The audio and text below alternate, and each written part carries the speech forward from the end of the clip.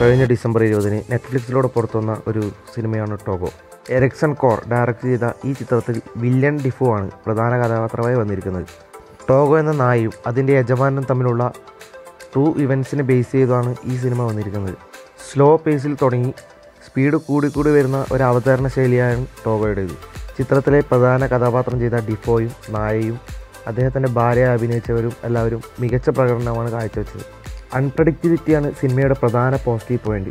അതുകൊണ്ട് തന്നെ 1 മണിക്കൂർ 53 മിനിറ്റ് ദൈർഘ്യമുള്ള ഈ സിനിമ നിങ്ങളെ പിടിച്ചിരുത്തും. ഒരു ഡ്രാമ, ഫീൽ ഗുഡ്, ത്രില്ലർ എന്നീ ഗണത്തിൽപ്പെടുത്താവുന്ന ഒരു ചിത്രമാണ് ടോഗോ. അതുകൊണ്ട് തന്നെ ഫീൽ ഗുഡ് ചിത്രം ഇഷ്ടമുള്ളവർ എന്തായാലും കണ്ടിരിക്കേണ്ട ഒരു സിനിമയാണ് ടോഗോ. അപ്പം ഈ ചിത്രത്തിന് എത്ര റേറ്റിംഗ് കൊടുക്കാമെന്ന് വെച്ചാൽ 5-ൽ 4 തന്നെ കൊടുക്കാം. അത്ര ഒരു മികച്ച ഒരു ചിത്രമാണ് ടോഗോ.